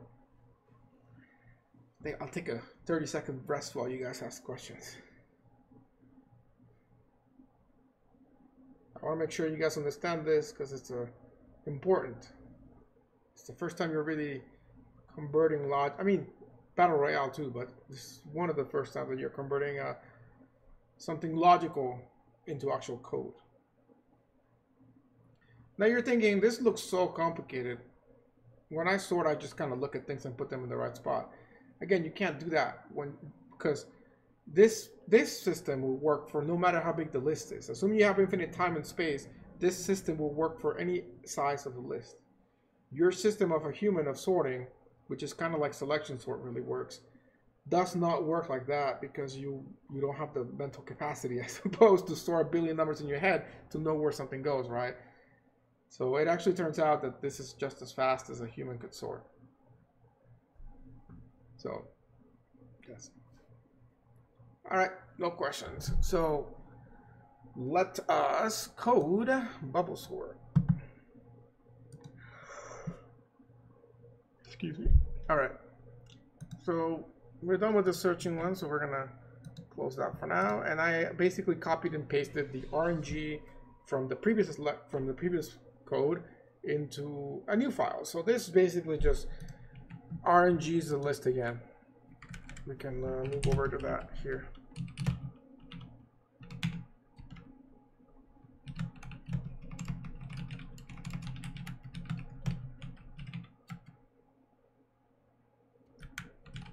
Don't forget this, and we're using range-based for loops. Okay, it works fine. So here we go. As you can see, we get a random list of size 10 every single time. And so we'll use that to sort it. So how do we sort it? Well, how do we convert the code or the concept that we were thinking into code? Well, if you look up here, we had our comparison, right? We had this. We said if the right is greater than the left, do nothing, otherwise swap them. So the first thing that we can do is, let's go ahead and code a swap function.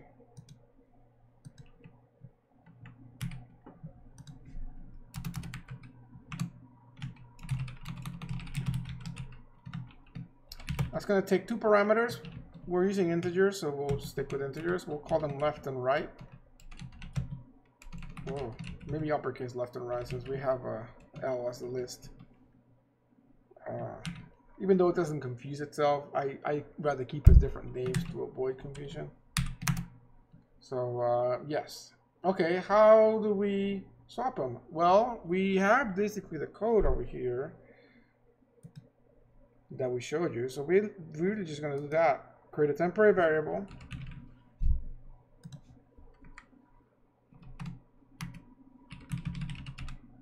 And assign one of them to it. Doesn't matter which one, we'll go with the left. Then you want to overwrite the left with the right value. And now you want to get the right value with the original left, which has been overwritten on the left variable, but still remains intact in our temporary variable. As such the case. Bam, done. Swap function is complete. I spent already more time talking about it in the magic square function. Let's go ahead and make it a function prototype so we can keep our code clean. All right, so you can test to make sure we don't have any syntax errors by checking if it still compiles. It does, so no syntax errors. Okay, so we took care of that step. So again, this is divide and conquer. We do step by step. The next process is we need to do the comparison, right? If right is greater than left, we could do that very easily. That's not the problem. The problem is figuring out how we're going to do this whole shift by one situation. Oh, so let's try and do one iteration of this, which is just to get that 19 in the right spot. So what can we do? Well, we got to check each number of the entire list, right? And we potentially have to slide all the way to the end. So that's a loop.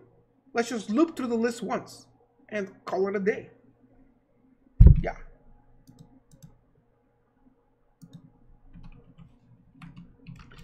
I suppose that it might be best in our scenario to use an I for loop because we want to be able to mess around with the indices. So we'll go ahead and say for j is equal to 0, or yeah, we'll do j. We want to be a purist because I can use I later on. Do I? Or what could be a nice name to make you guys feel better? Index. Okay. Index is less than the size of the list, which is in size. Index plus plus. And then how do we move through each of these? How do we look at left and right? Well, we could use index and index plus 1. So we're going to run into an issue with that, but that's okay. We'll look at that issue later. We can say cout left, and that's going to be L, which is our vector, an index, which is 0, and then cout the right value, which would be L index plus 1.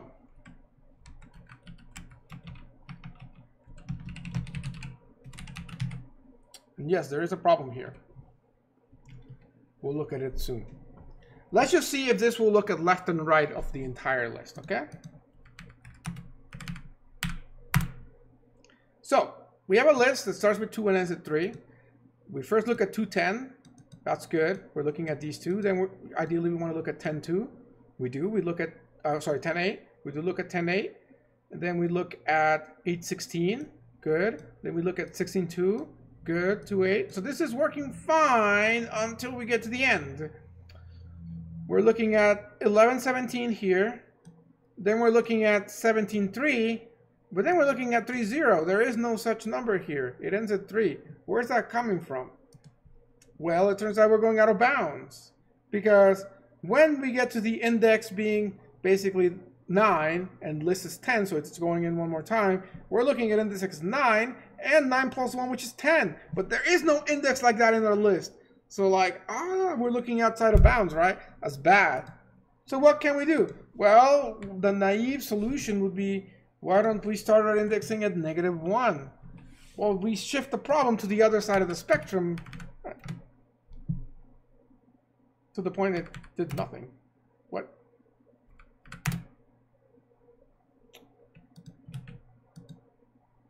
Did it? Oh, yeah. Oh, no, wait.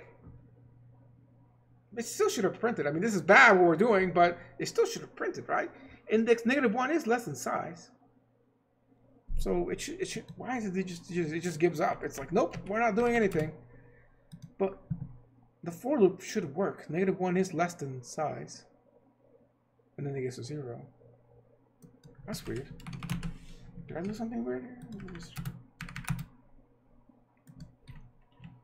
Why does it not like the -1 there?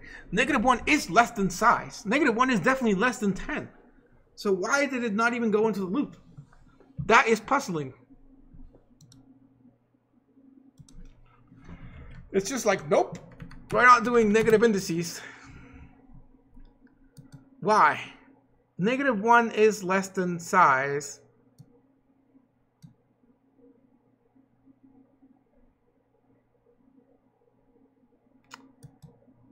That is strange. I do not know why. It's just maybe this is like an unsigned. No, that would be weird.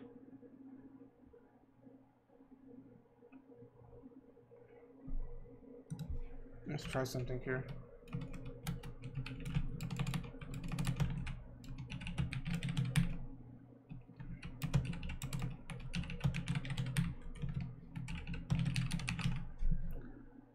I don't think that's going to print, but I want to confirm. Interesting. So it's not entering the for loop.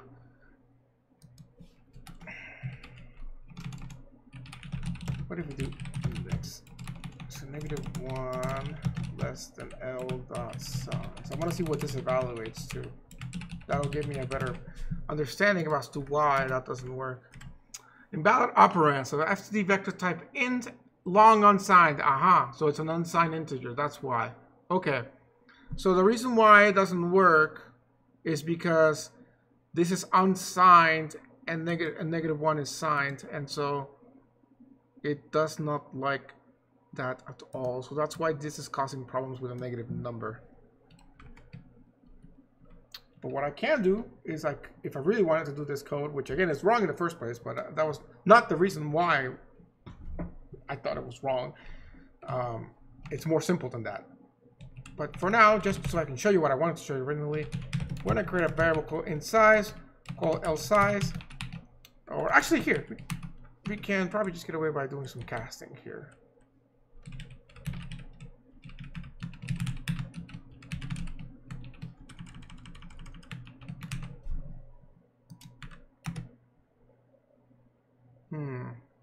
Does not like me casting it. Does not even let me cast it.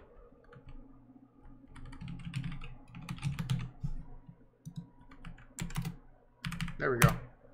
Okay, so static cast to the rescue. All right, so we fixed the ending part per se, or did we actually? No, we didn't actually. That's funny. But we also introduced the problem that I wanted to talk about, which is trying to go, which I do see people sometimes do, and that is they try to print before the array, which yet again is the same problem. See, here we get a 0, but technically it's out of bounds. So either way, both of these are bad. So the whole point of me doing that was to show you that you can also go out of bounds behind it, and the thing doesn't crash. It might, but it doesn't crash sometimes. And so it's even worse when it doesn't crash, because now you're sorting a 0 into the mix, which is really bad. So let's go ahead and remove all these nasty stuff that I did, and now I finally show you the right way to do it. You still start your indexing as 0. You still say index is less than size, but you change this here to say less than size minus 1. And so now it's okay. So that was the solution. That was the good solution. You still start with 10, 10 here. I guess this will look better if I put an end line here. Okay, I can just put it here. Oh wait, no. Here. There we go. It looks nicer this way. So you can see the comparisons. So we do 0, 5, which is correct. Then we do 5, 6, 6, 15, 15, 7, and so on, until we get to the last one, which is 0, 6, and then 6, 6. 0, 6, and then 6, 6. So there you go. That is exactly what we want. In fact, I guess it'll look nicer if we put them on the same line, just with some spaces. And then we don't actually need this here. There we go. Looks cleaner. If you want them to be lined up, you could use a IO manipulator for that. IO man IP, as I call it. So there you go. This looks much nicer. So here we got the last one, the one before that, and so on. So we have figured out how to compare, how to have the sliding effect. Now we just got to add in the actual comparison, right? And what is the comparison? This one. If R is greater than L, do nothing. So really, you know, we could code it like that, but you'll see that there's a better way. So we could code it like we had it there. So it's if R, which is uppercase R, or oh, well, we don't have him named yet. That's okay. But we have him here. This stands for left, and then this stands for right. Right? So we can say if right is greater than or equal to left,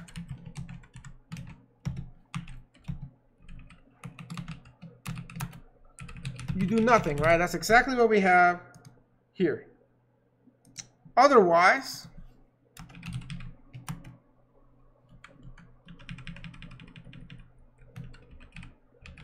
swap them, right?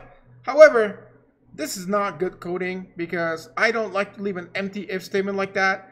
If you're doing this, it means you got to swap your logic around. And you can do that very easily. Just do that. Now we don't even need an else clause. Like that. So really, what we care about is if the left is less than the right. Right? Or sorry, if the right is less than the left, which is here. Right? If this number, if this number is bigger than this number, that's what we care about because we want to swap them, right? So we're saying if the right number is smaller than the left number, then we got to swap. We can also say if the left number is bigger than the right, then swap them. Either one will work, okay? They're just the same thing, saying it logic backwards. And you can see the +1 means that this is the right one. So if this stuff is smaller, then you swap. Okay, so either one, I'll even put it as a comment. The other one that would work here would be to basically swap this around like this.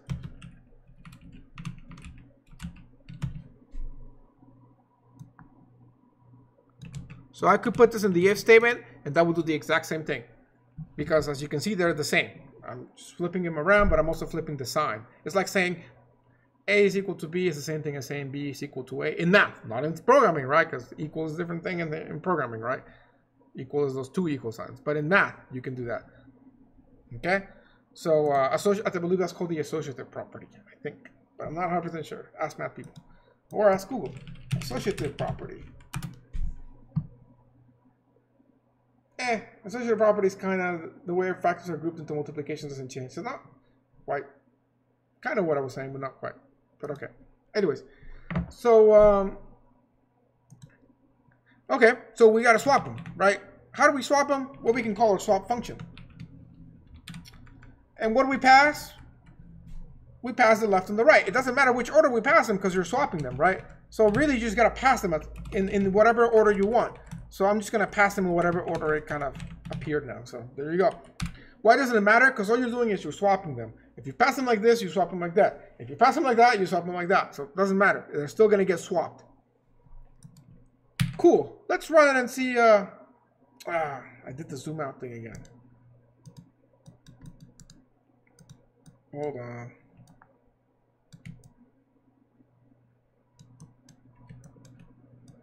It's a shortcut. It's Control S, which is literally the same shortcut you used to save your code. So I push it by accident and I have selected the OBS display instead of the code. So yes. Anyways, if that's too small for you guys to see, let me know. So Control S to save. Okay. So let's go ahead and run the code. And nothing happens because we need to print it out afterwards. So let's go ahead and print out the list afterwards.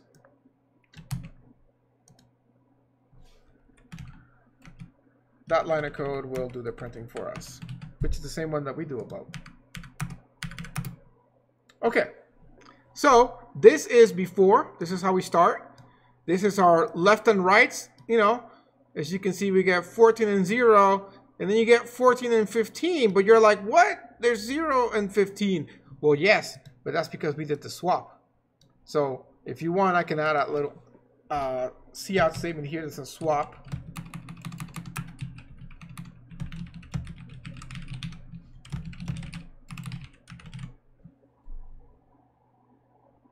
Trying to make this nicer. So maybe if I remove this line feed here, and I add this here, and I don't put a line feed here, but I put it here. Actually, I could just put it here. That would look nice.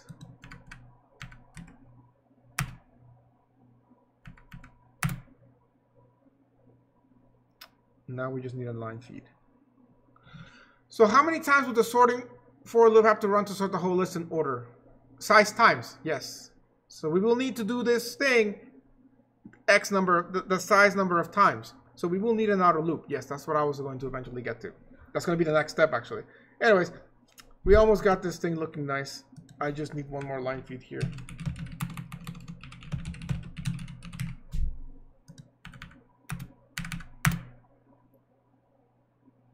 Okay, last in line feed that we need here.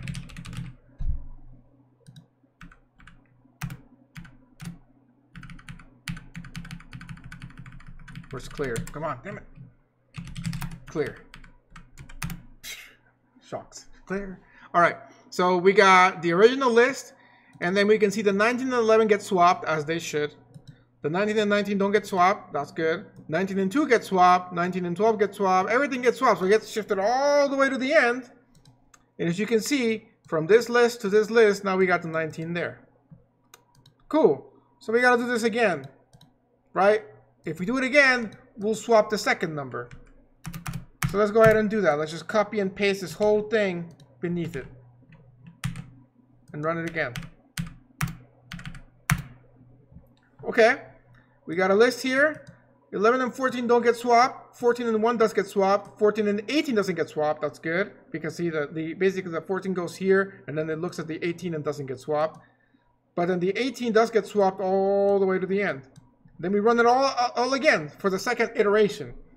As you can see here, 11 and 1 get swapped. 11 and 14 doesn't get swapped. Eventually you can see that 16 and 18 are good, but now we got 14 in the right spot. So here we had a little nice side effect. It actually sorted the last 2 digits because of how we had the 16, which was the second to last. That can happen. That's kind of cool. So now we have actually 3 things sort of sorted. Okay? So as you can see, every time we run this, we sort at least 1 number.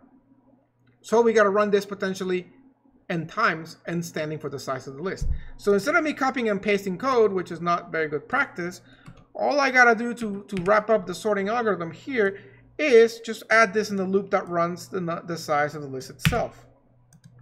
So I'm going to just go ahead and write another for loop called, this time, it doesn't really matter what.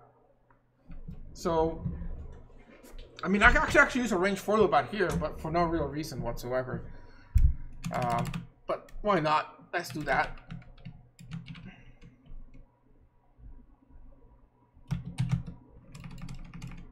It might complain if I use autos, but we'll try it again. L.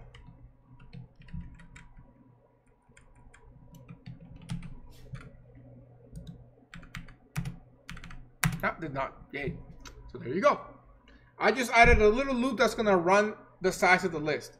Now I got a little fancy and used the little range for loop. It worked, but if you want to use the regular for loop to make more sense to you, you can. Doesn't really matter what you run it on.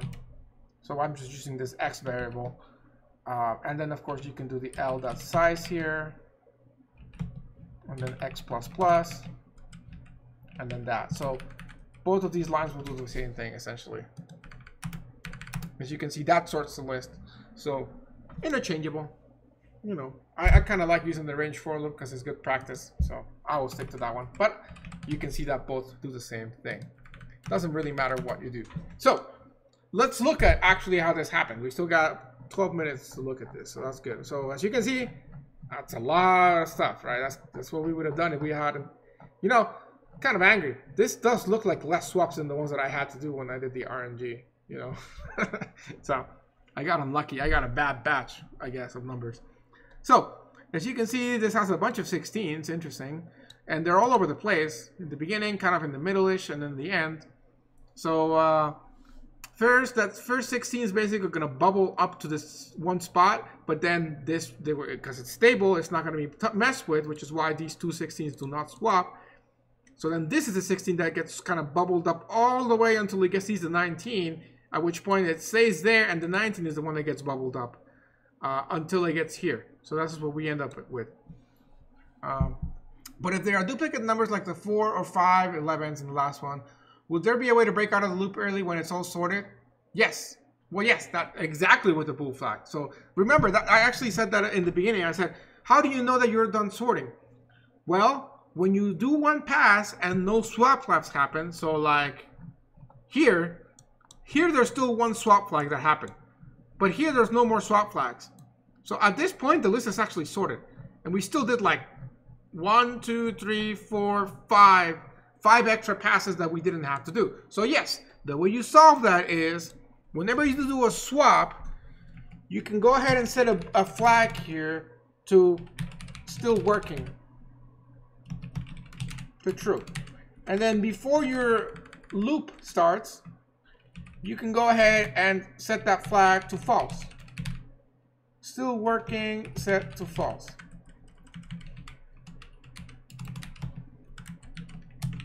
And then put it inside of the loop, like that. I guess so we don't mess around. Put it on this one, this line. Or actually, so this looks prettier like that. Okay, and then this looks nicer like that. Okay, so now, if this inner loop does a swap, then we will know that we're still working. So how can we change the code to have that break out? Well, the getaway, of course, is saying if not still working, then break. And that will do it. We can test it. As you can see, here, I guess we should have put a print statement out. But as you can see, this last iteration, there's no swapping. So it only ran 1, 2, 3, 4, and it stopped. So otherwise, it should have run 10 times, as we saw here. So this is working. However, I should have put this after the line feed so that it looks pretty.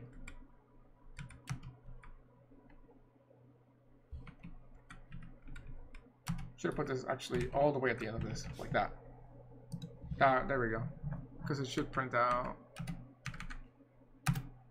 like that. There we go.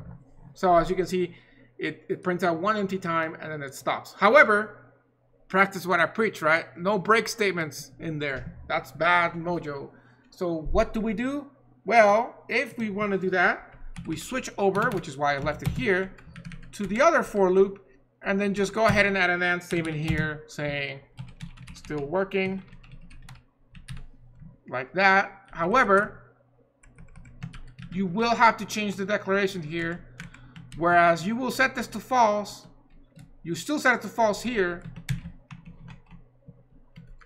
you will have to move the declaration out here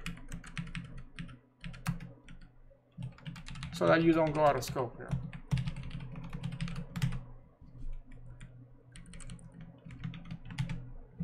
Okay, like that. And so now you have added your flag outside. Damn it, I probably did spelling errors with the woking. Okay. And that's still working. Still working. Okay, why did I not add a G? I don't know.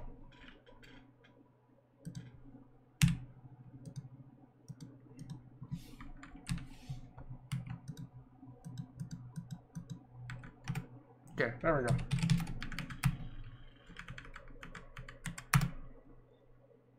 Damn it, we broke it.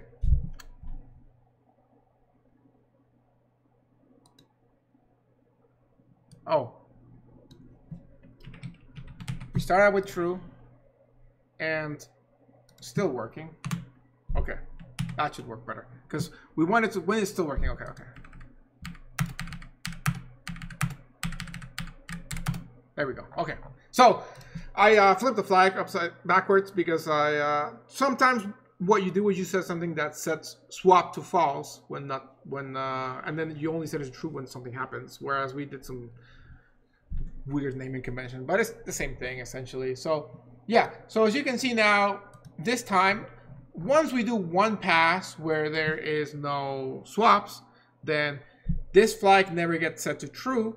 And because it doesn't get set to true, and every time that you run, it gets reset to false. Every iteration, it sets to false. That way, when you finish an iteration, if it's still set to false, it means you changed nothing. However, if you change at least one tiny thing, one swap, then it gets set to true. And so it keeps going. But then again, it gets reset to false. If you don't reset it to false, this thing breaks and it actually doesn't work. It'll just do it 10 times. See, it's just doing a lot of useless ones, but that's okay. You know, that just means that you're doing more work, but you're still sorting. It's just inefficiently. Like, it's already inefficient, now you're making it even more inefficient.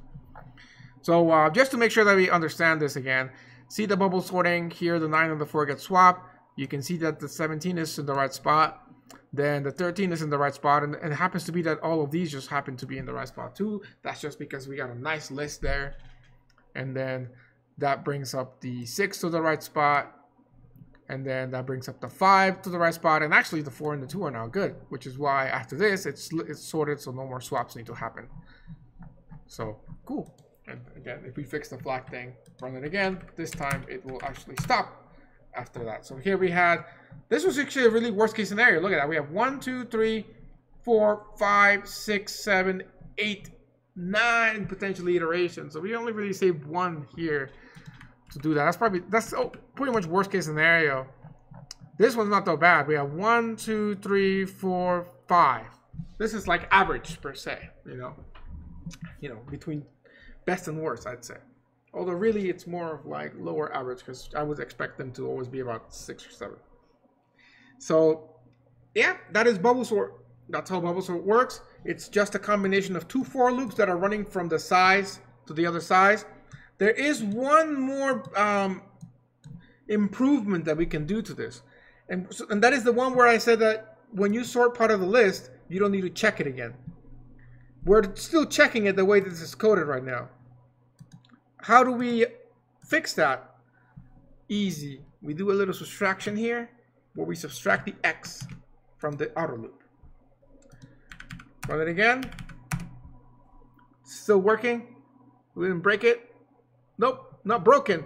However, I want you to notice something.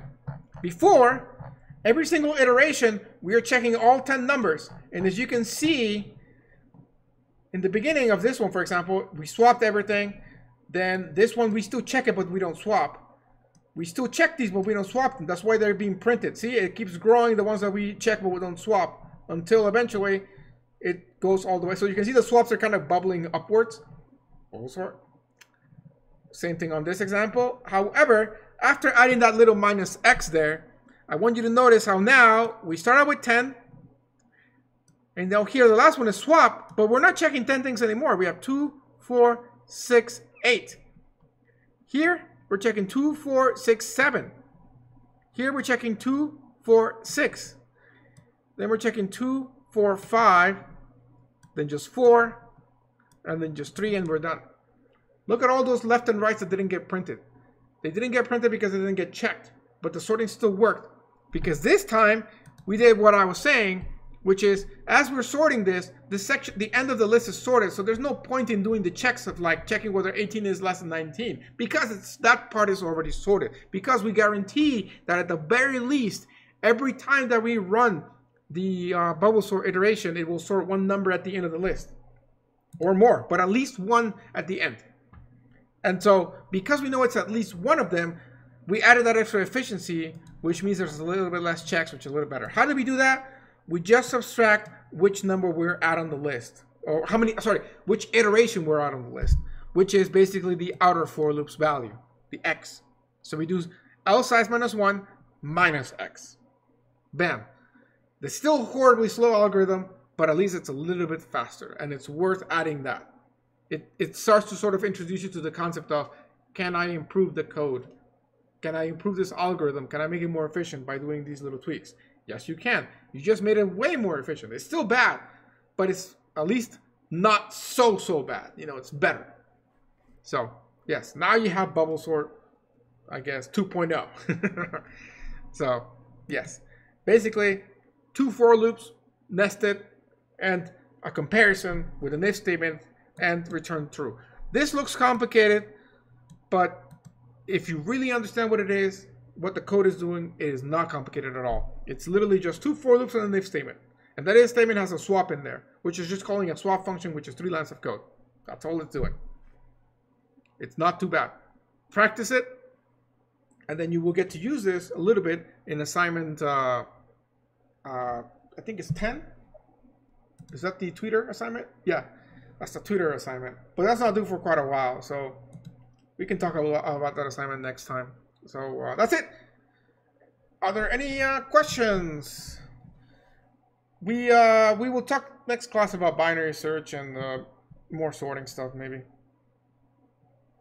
I wanted to really go slow today since we have the time to really make sure that you understand the sorting algorithms, because it's a very basic core thing of an application of an algorithm and converting that algorithm into code. Like this little fancy thing we're doing with the bubbling, how to translate that into code is an important skill that you should learn. When you get to 202 and 302, they tell you, I want you to code this sort of pattern or algorithm to do. And then you have to actually make that mental conversion from English language step-by-step process to actual code. And it's not an easy thing. It comes with practice. Yet again, is the whole thing I was talking about. Coding is like writing that we read. It's not something I came up with, but we read. It's a lot like writing, and you could know the dictionary from beginning to end, but until you actually practice a lot of reading and a lot of writing, you're not going to learn how to connect two and two and make poetry, for example. So that's it. I guess I'll see you guys tomorrow then. Thanks for sticking around to class. I don't see any questions in here, so I guess we're all good to go. Get that assignment done. I believe right now you are in the middle of a battle royale assignment. I love that assignment. I am reusing that assignment from the past because I like it a lot. And yes, have fun. That one I did do, so you can ask me all the questions you want and I should be able to answer them easily. So just hit me up on Discord if you have questions on that assignment. Pretty fun. It's my favorite assignment I've ever made. So, yes. Have a good day, guys. Bye.